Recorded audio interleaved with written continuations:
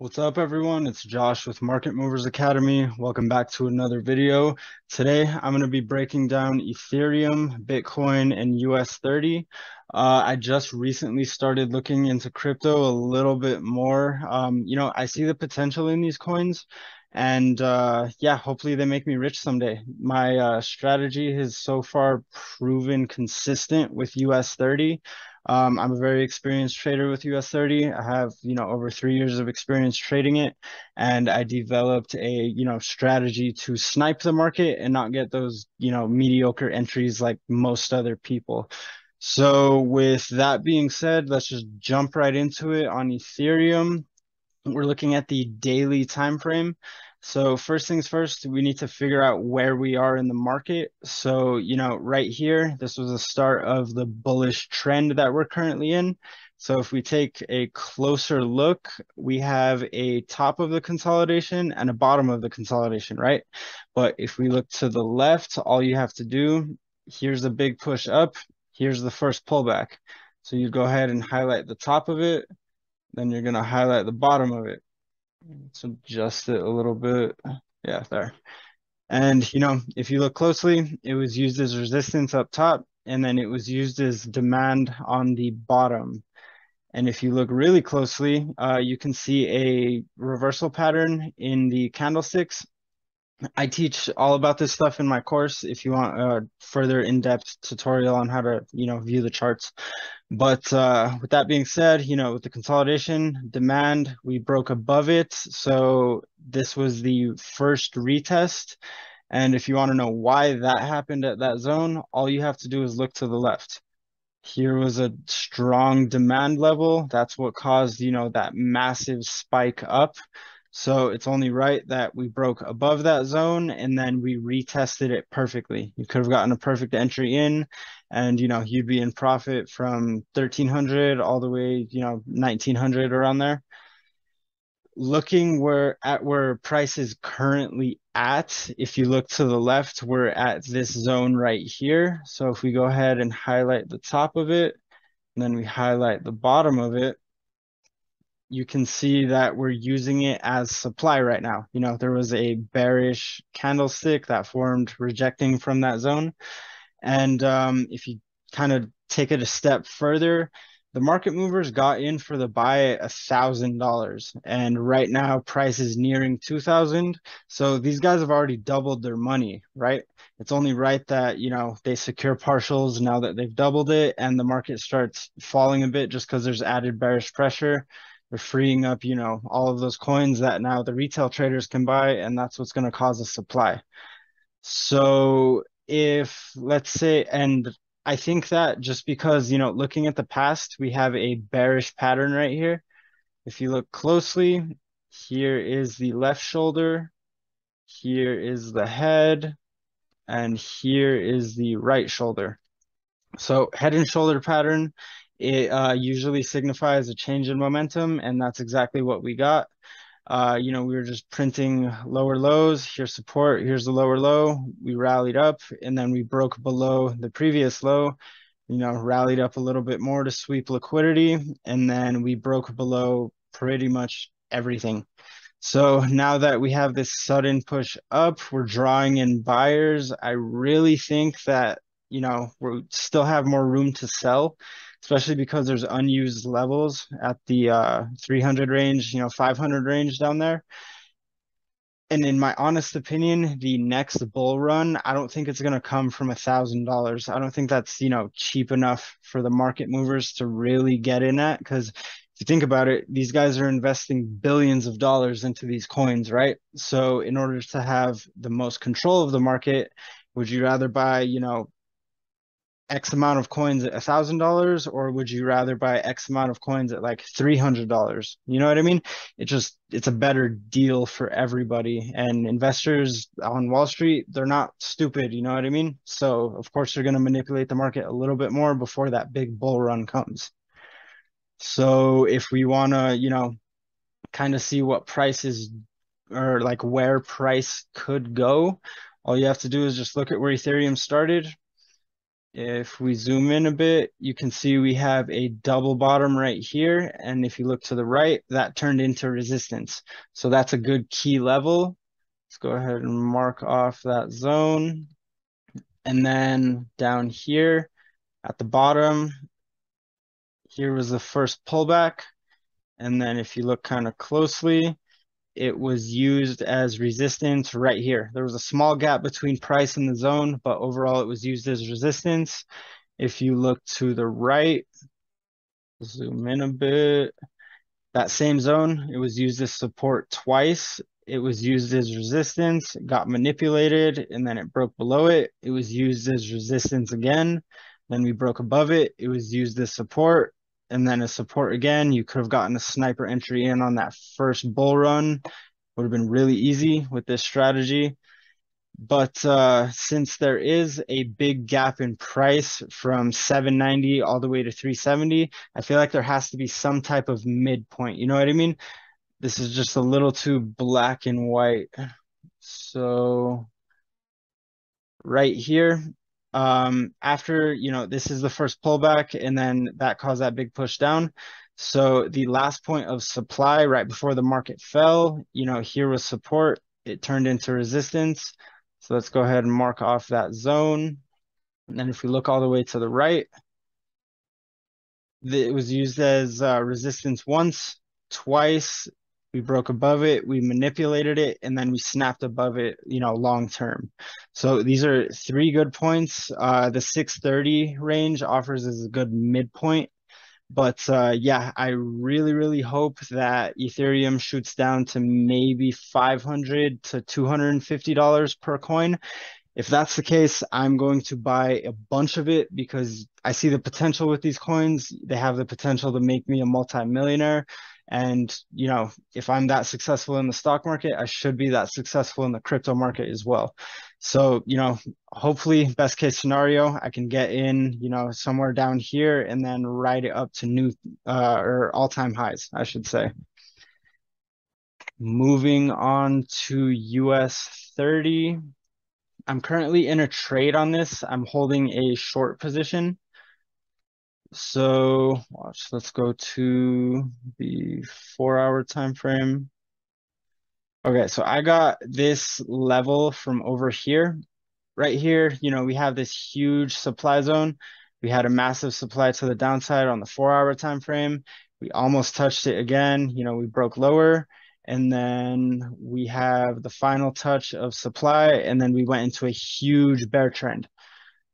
And if you look closely, this was the last wick right before that massive push down. So that's why I have it highlighted. In confluence, we have the candlestick or the body of the candlesticks of this formation right here, along with this wick at the same zone. They were, at the same zone. So that's why this is a good supply.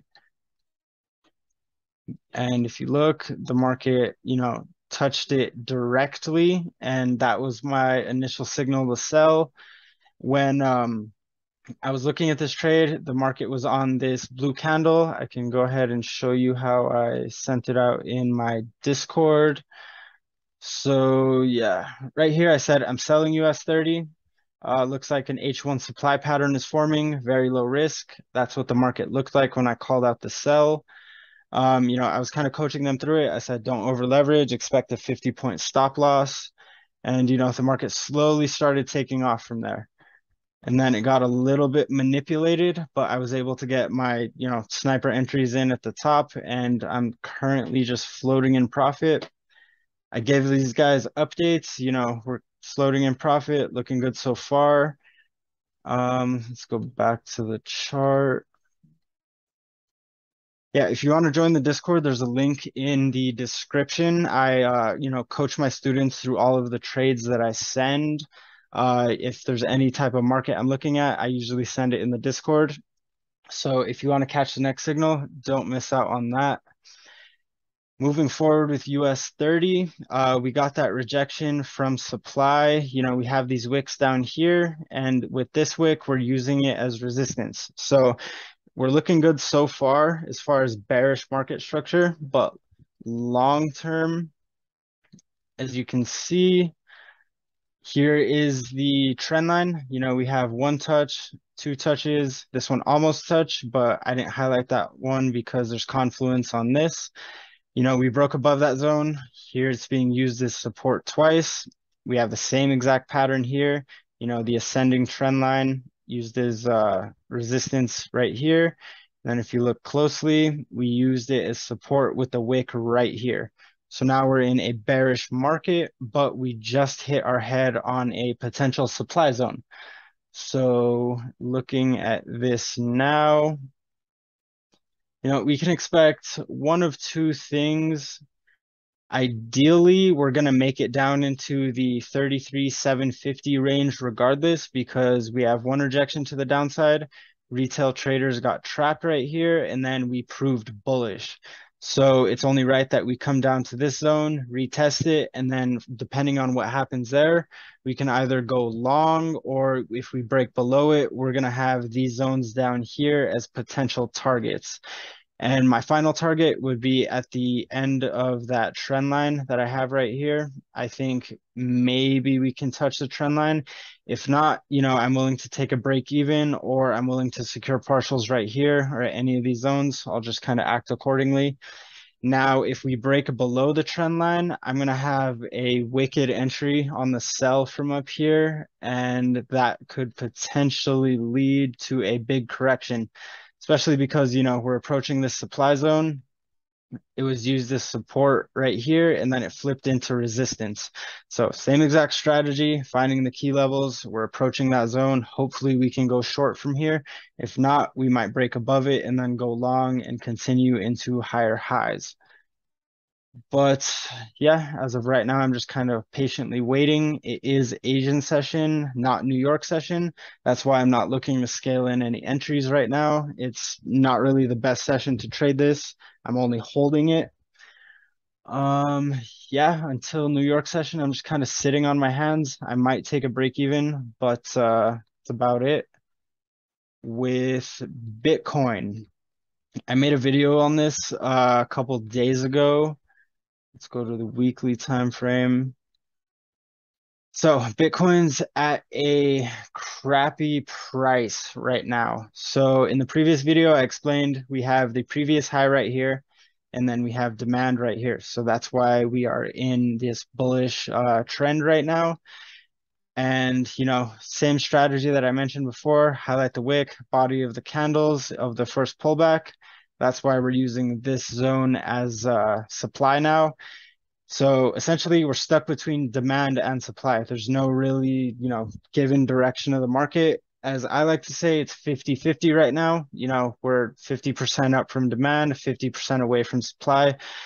I wouldn't be intraday trading this just because if you look on the 1 hour time frame, the moves are not all that great. It took 1, 2, 3, 4, 5, 6, 7, 8, 9, 10, 11, 12, 13 hours for this move to play out. And then you had a big correction, and then you waited, I'd say, what's that, at least like another 12, 15 hours for another push up. And then you had this massive correction that lasted hours on end. You know what I mean? So it's more of a long-term holding coin. I do not recommend intraday trading this. You will lose money. That's the exact reason why I do not touch Bitcoin every day. I'm looking for the long-term move. I want to catch the next bull run, just like with Ethereum.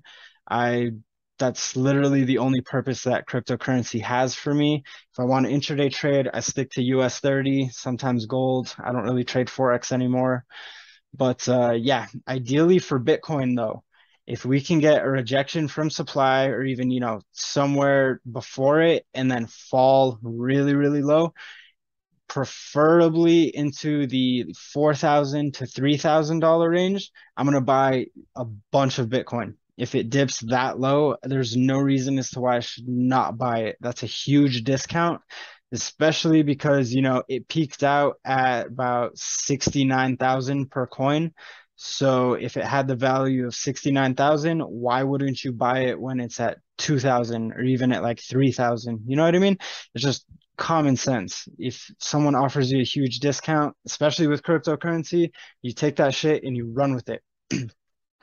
I believe that cryptocurrency has the potential to, make me a multi-millionaire. I've already made thousands with US30 in the stock market, but this one move that I'm trying to chase will impact my future tremendously. And, if you guys join the Discord, you will be able to catch in on that move too. I'm watching this thing every day. I check on it multiple times a day. And so far, it's following my strategy. Hopefully, when it, dips down into my points of interest, I can send out a signal and everyone can benefit from it.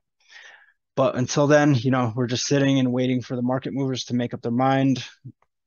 And yeah, as far as that goes, that's pretty much my outlook on everything. If you want to learn how I, completely dissect the chart, there's a link to the course in the description. I go over everything from sniping, beginner tactics, institutional tricks, everything you need to know on, market mastery. So, yep, we'll see you guys in the next video. Peace.